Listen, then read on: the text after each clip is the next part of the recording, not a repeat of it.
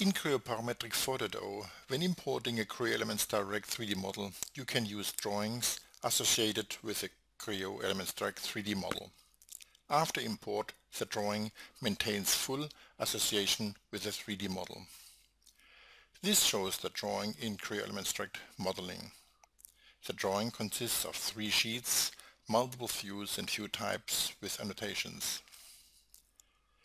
Next, I import this drawing with a 3D model into Creo Parametric 4.0.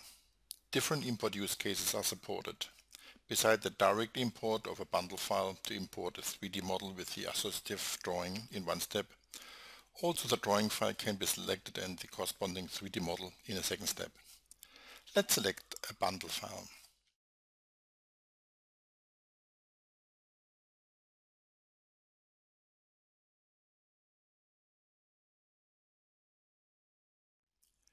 The Properties tab offers the ability to change the default color, mapping, text fonts and line fonts.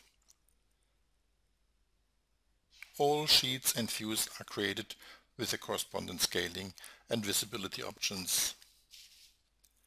Annotations like dimensions or reference text notes are associative to the corresponding 3D references, which means all dimensions and annotations are referencing elements of the 3D model.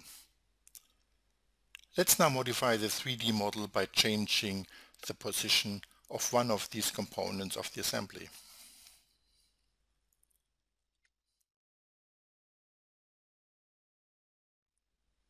In an additional step, I use direct modeling tools of the Flex modeling extension and modify one of the shared components of the assembly.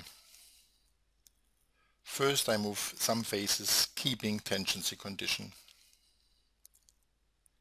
Second, I change the radius of the cylindrical shape and change it to 45 units.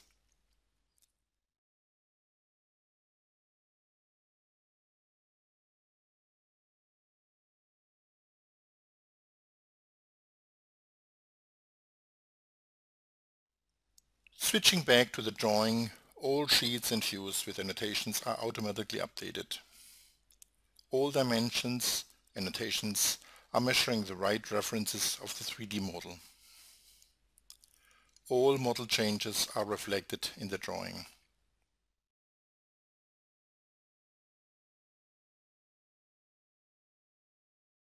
Leveraging Creo Elements Direct drawings when importing a Creo Elements Direct model into Creo Parametric saves time. No manual creation of a drawing is necessary.